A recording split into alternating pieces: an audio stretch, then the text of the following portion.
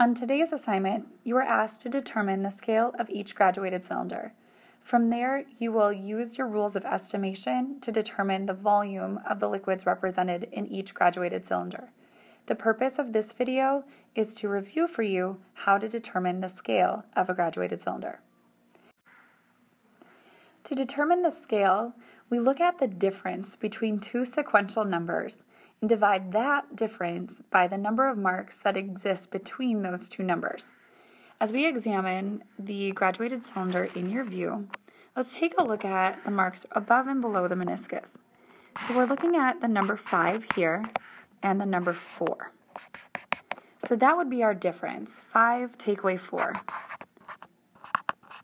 And the next thing we have to do is to determine how many actual hashtags or hash lines, hash lines exist between number 4 and 5. To do this, I like to think of it as climbing a ladder. So if we start at number 4, our first step would be here. So that'd be 1, and 2, 3, 4, 5, 6, 7, 8, 9, 10. So there are 10 steps that exist between the number 4 and 5. That's the number of marks. We write that on the bottom. To simplify this, we do 5 minus 4, that equals 1, divided by 10 marks, equals 1/10.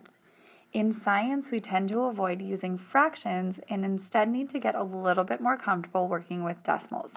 So 1 divided by 10 would be 0.1. So this graduated cylinder has a scale of 0.1 milliliters. All right, let's continue to determine the scale with another graduated cylinder you will see on that assignment. When you're determining the scale, it doesn't really matter which sequential numbers that you pick. I like to tend to pick around the meniscus just because that is where I'm working with, but to show you that it doesn't really matter, let's take a look at just below the meniscus. So if I focus in on this spot here, which is my 40 and my 30, again, the first step is to subtract the numbers. So 40 minus 30, and divide by the number of lines in between. So again, if we counted 1, 2, 3, 4, 5, 6, 7, 8, 9, 10, we have 10 marks in between 40 and 30. We're going to go ahead and do 40 minus 30 is 10, divided by 10, and that equals 1 milliliter. So every line on this graduated cylinder is equal to 1 milliliter.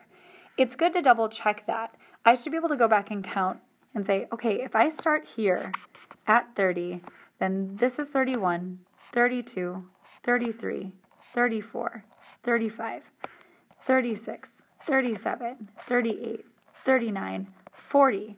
If I can go back and count and I get from one number to the next exactly, then I know with confidence that my answer is correct. All right, let's move on to another one. So again, here we go. So looking at 16 and 14, 16 minus 14 divided by the total number of marks, counting those up, there are 10, gives me 16 minus 14 is 2, divided by 10. Again, we have to work in decimals. 2 divided by 10 is a scale of 0.2. Going back and looking and counting, that means that this line is 14, 14.2, 14.4, 14.6, 14.8, 15. And that would make sense because each of these bigger marks is showing like the increase of 1. So we have 14, 15, and then 16 up on top. So then we go 15.2, 15.4, 15.6, 15.8, 16.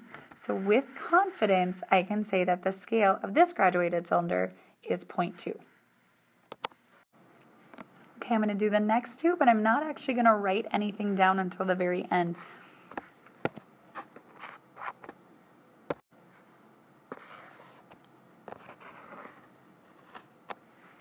Verbally walking you through this one.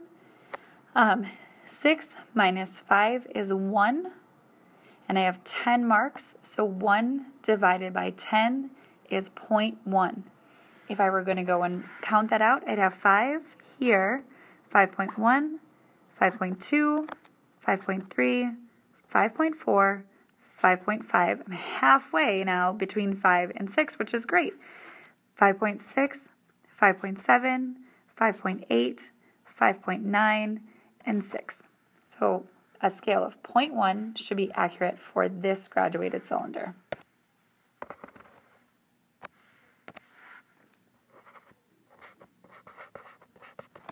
All right, last example.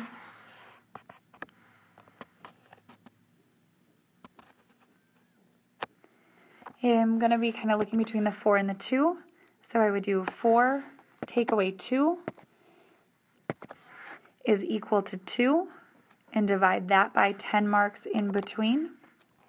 Just kind of write me here, guys. Divide that by the 10 marks that are in between, and 2 divided by 10 is equal to 0.2. So this graduated cylinder has a scale of 0.2 milliliters. And I would, if I had time, go back and double check that to make sure that it is accurate. So 0.2 milliliters. Hopefully that helps. That's the first step. Being able to determine the scale of a graduated cylinder is a skill that will help you not only with graduated cylinders, but with any other measuring device that you have that have similar markings to it.